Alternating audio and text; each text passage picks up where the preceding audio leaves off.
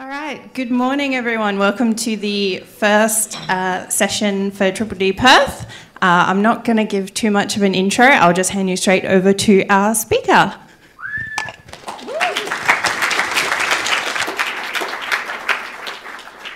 So firstly, who I am will become a lot more interesting once I talk to you about what the OO matrix is. So firstly, thanks to our sponsors, our volunteers, without that today wouldn't happen. And particularly Bank West, where I do my day job, and by night I fight the OO matrix. So, the background. Dependency injection. Like, well, most people should probably know what that is in this room, I hope. We're effectively just taking a parameter here, injecting it in there, and, kind of that allows us to put in different implementations and bits and pieces, and, we can start managing our dependencies and wiring it all up. And then we kind of all agree on that's dependency injection. You can't do it in Spring, Unity, various other frameworks and so forth. Might disagree about constructor or field injection, but, we can have healthy debates. Then we get to inversion of control. That's like, well, what's this thing? It's got principles, it's this, but something to do with flow, something to do with abstract, not talking to details. If you actually read the Stack Overflow about trying to answer what it is, there's arguments, and really it's actually explaining dependency injection. So when I come to inversion control, I actually ask the question, control of what? So this is where I'm going to start saying there's something that was before your eyes, and I've already shown you the OO matrix. So this is the last chance, this is the opportunity. I'm offering you the red pill, it's the last chance to walk out. You're not going to be able to unsee this. So to make it easier for you to see what's going on, there are the 5 OO matrix problems on the screen. One of them's been solved.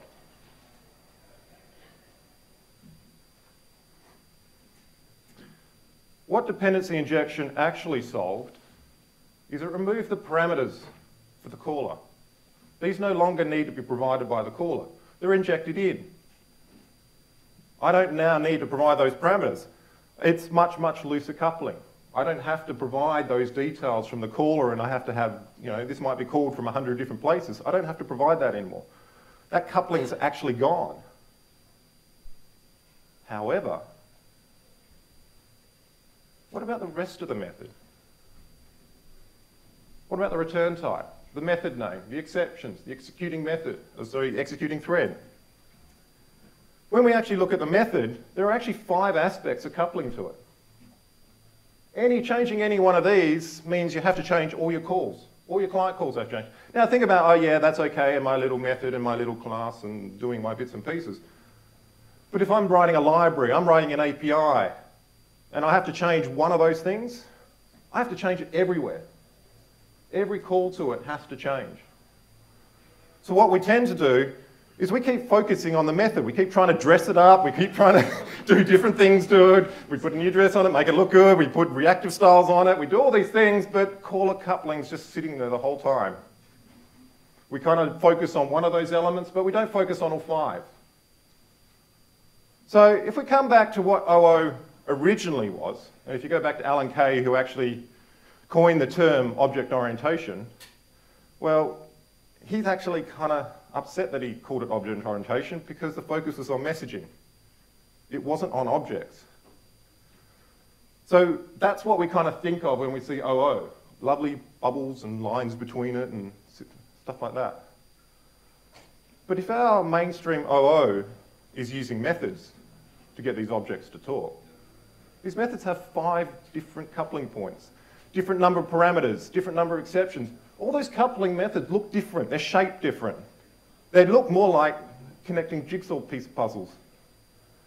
So when we actually look at mainstream, that's what we get for OO.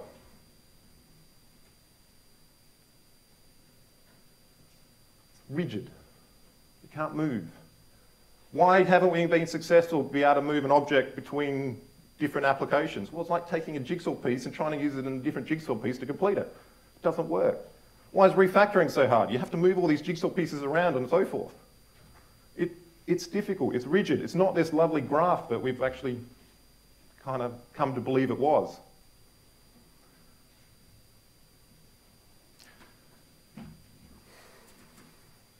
And even that concept, why do we need that?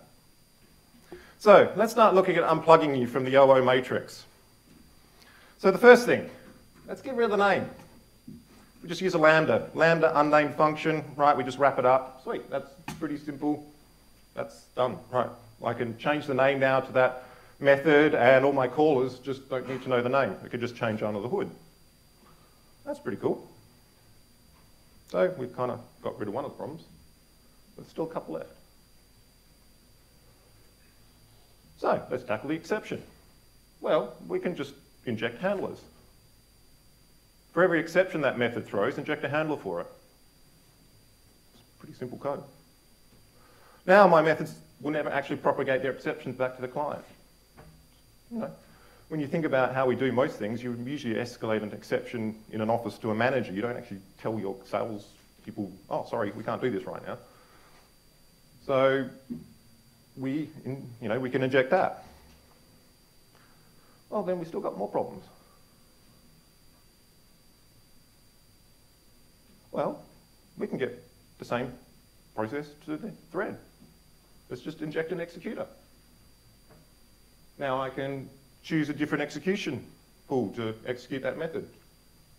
No, it could be the same thread as the caller by just using a synchronous one that just calls through, or it could be its own thread pool. It's now wrapped up. I can choose that and what executes that method. We're kind of just left with one now.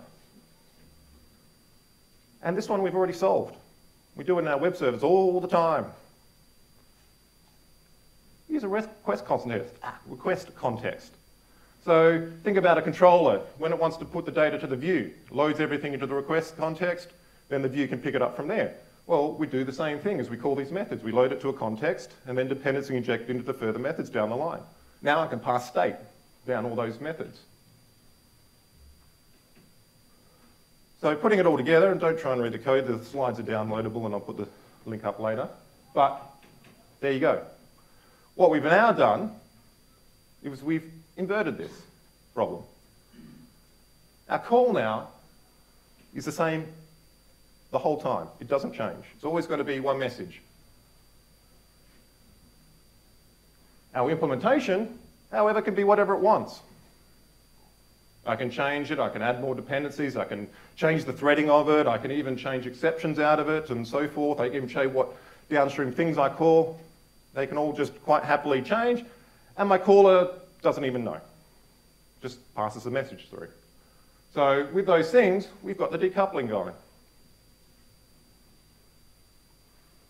So to compare this and go, oh, this is the difference between your dependency injection and an actual, what I consider an inversion of control or inversion of coupling control container. Dependency kind of says, here's the fields you inject, and we kind of do that. Threading and all that modeling and all the rest of it, yeah, that's your problem. You deal with it. We just do that stuff. But, you know, threading's hard. We don't want, you know, if we've got lots of junior developers on our team, we won't want to have them do all that part. So I've got lots of pieces and things all connected together and they're all joined by the method. Trying to move them around doesn't work. Well, this does it. It's that simple bit of code. And we actually only write this when it comes to the Office 4 framework, which actually implements these concepts. Because we can derive everything in that box from the method signature. If you know it's one of the continuation or handlers, you can determine that by the parameter type. If it's not that, then it's one of the dependencies you need to inject in. And you can even work out the thread, because I could look at the parameters and go, that one needs a data source, or it needs an entity manager. I need to put that on its own synchronous thread pool. If it's not, well, I could probably execute on the current thread and be safe, because it can't get anything else without it being injected. So that's kind of working great for OO. And I did mention functional programming. Now, functions have the same problem, as much as they would like to say otherwise. They still have it. Okay, they don't really throw exceptions, but they do return them as values. The problem is still there. But I wouldn't dare suggest that functional programming should learn from OO. I'd probably be blamed right here for that. So what I'm going to do is I'm going to, functional program, they're listening to mathematics. So, does anyone know who Carl Jacobi is? Oh, cool. Well, he was the one that did foundational work in elliptic functions. So if you know what elliptic functions are, they create elliptic curves. Elliptic curves, well, they're public-private key foundations, and that's Bitcoin. There you go, there's my mandatory Bitcoin reference. So what Carl Jacobi said is invert, always invert. If the problem is too hard to express and clarify, invert the problem to get clarity on the problem. Now, there's a perception that functional programming is hard. I mean, it's elegant, it's beautiful, it's got typing, it's got all this type of stuff. But when my type error actually starts going multiple lines, I'm scratching my head and I'm going, okay, how do I work that out? So it could be perceived as hard. So, can we actually take the inverting to the functional language? Well, when you look at function composition, the parameter coupling just expands out. Because you never actually pull anything in underneath, you're always passing in. And this is why they say functional programming doesn't need dependency injection, because you always pass it in through the higher order functions. It never calls out to anything. Everything is always passed to the function. So what happens is everything gets passed to the function. As you start putting more function together, it just gets wider and more complex. So if we flip that and did the same principles to this, well, we turn it upside down. I send it a message, and it can then send messages to other functions, and it can send messages to other functions. Pretty much an actor model. And if you actually do inversion control and functions, it creates you an actor model. It actually creates a much better actor model, because most actor models are implemented with single threads per actor. This uses prototype threads. If anyone has seen that edge of computer science, I can use one thread and do 100,000, well actually on this laptop with a gig, I can do 1 million actors quite quickly, and I can create and destroy actors at 100,000 per second. Because I'm not actually creating threads, it actually just creates these in-memory representations and then just destroys them. And because it's the best analogy I can think of it, is if you go to a business and say, oh, can I say have a home loan? Well, do you know how many departments get involved in that? Do you know what well, if you're in a functional language, you probably find out with all the, we've got to expose all that stuff. Here, you just send it to it, and then it just goes and sends messages off to the bits and pieces. So, all nice theory. It's like, cool, that's nice. Where do we see this? Well, what's the pattern behind a microservice? You get an object, you turn it into JSON or XML, and then you send it over the wire in HTTP, or you send it in a message queue off to some servicer. What's the servicer do? The servicer injects its dependencies. It might inject other client calls to other microservices, and then it picks a thread to actually execute it. It's just the same pattern. However, it's heavyweight. It's got a lot involved. You hear sidecars and all these other bits and pieces to them. Oh, that's a lot of stuff just to make a call. So what we're actually doing with ISE is just doing it at the function level. You can just call straight through. Sends a message. It's just a lambda function that takes a parameter, which is effectively a message, and then just calls it different through. And it's done at the method level, much more lightweight, and it grows. Because what happens is I just take one of those lines and make them a queue. Now I can have those two graphs in separate processes. And then as it gets bigger and bigger, I can sort of get further lines and make them queues, and then it can just grow. We kind of get this organic growth. You dare say that actually these systems get easier to build the more there is of them. There's more things to wire up and hook. So I'm going to leave you with a final thought on this. And, oh, sorry, yes, Alan Kay is now getting his vision, so he's happy. He might come back again. The final thought is, what does the method actually represent? It actually represents pushing and popping things off the stack, which effectively represents a machine. Where in the world do you see thread stacks? I mean, Alan Kay got his OO vision from chemistry. I took the office floor designs from how an office interacts, which is all messaging. We see neural synapses as passing messages.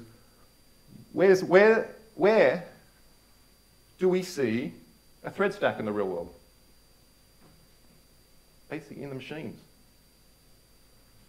So if we design our APIs based on methods and those things, we're designing them coupled to machines, rather than a much more organic model. And now how do I refactor that? I just redraw a line. I need something else to call something, I just draw a line. If the message that goes through it needs to be something slightly different, well, I can just put another method in the form and transform that message and then call it on. Yeah, my refactoring job, instead of being hours and probably days of trying to turn some engine and that machine that's highly coupled as this jigsaw, my refactoring's now like a couple of minutes and then I get on with something else for the day. I literally just draw the refactoring. And this isn't just theory. This is actually a production-ready framework that's actually ready to use. That is actually a configuration of one of the apps that we built with it. How'd you like to go into an app and see that and go, that's how it all works, and then you can just drill into that and double-click on that and drill and down to where the code is. And then if I have to change things, I can wire things in. If I need to do new things with the flows, I can do it. And that's a very simple app. You can imagine this can get quite big, quite complex, and still give you that visualization into it. I always find dependency apps, they're a bit like, here's a novel, I'm going to rip out every page, throw it on the floor and say, put that back together. Wiring, how do the dependencies hook up? How do these pages get ordered together? It doesn't really tell you. Here, because we use the wiring and the method flows as configuration, we can graphically represent it and then give you an overview of how your app actually works. Then you can take that to the business and you can show them how all the bits and pieces work. And it's much, much easier. Life gets easier. Here's what I'd call a floor plan of your actual application. So in summary, when you actually look at dependency injection, compared to what I consider a version of coupling control, there's a silent coupling in there, you can see dependency injection is actually only one of them. There's 4 others. Well, there's 2 others, but there are 4 other aspects. They're covered off by what I consider thread injection, and if anyone knows a bit about continuation injection, or a better way to think about that is functional injection, or method injection. There's a few links there. Who I am, I'm the founder of the framework. And what we're looking for is, well, we've built it, we've proven it, we're building our apps in it. It's now time, and if I use the Matrix analogy, I'm Morpheus. I'm looking for the Neos. I'm looking for those early adopters, those people who want to try it out on their hobby projects, those who want to take it to their... I'm looking for you to take it on and drive it out and fight back against the machine. Whenever I hear API design, I'm going, oh, there's an agent. You know, I might even say the same about functional programmers. Oh, there's another agent. They move fast, they're smart, but they're still bound by the coupling laws. So, there's the slides, there's my handles. I'm here all day. If you've got any questions, I'll have probably time for some now, and I'll be around all day to answer questions.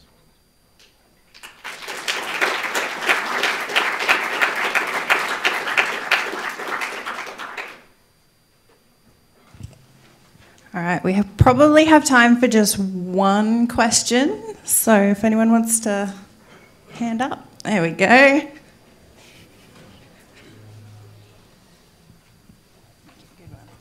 Can you briefly describe what the hosting model looks like for these applications? They're literally just a normal app. Like, you think about a Spring app, you just can host it in anything. We run in Google Cloud. I can run it. It's just a Java app, basically. So you can run anywhere. It hosts itself. It doesn't need anything special. It's just how you build it. You can even put these into your servlet containers. So you can just bed them in the server. They run anywhere. But they run... As I say, they don't need extreme threading models because they actually they can inherit the threading model from the container and then work through that too. So, yeah, so you just take advantage of that as an underlying platform. Cool. All right. Thank you so much, Daniel. I'm going to struggle to shake your hand right now, but that is a token of our appreciation. Thank you. I hope everyone enjoyed it.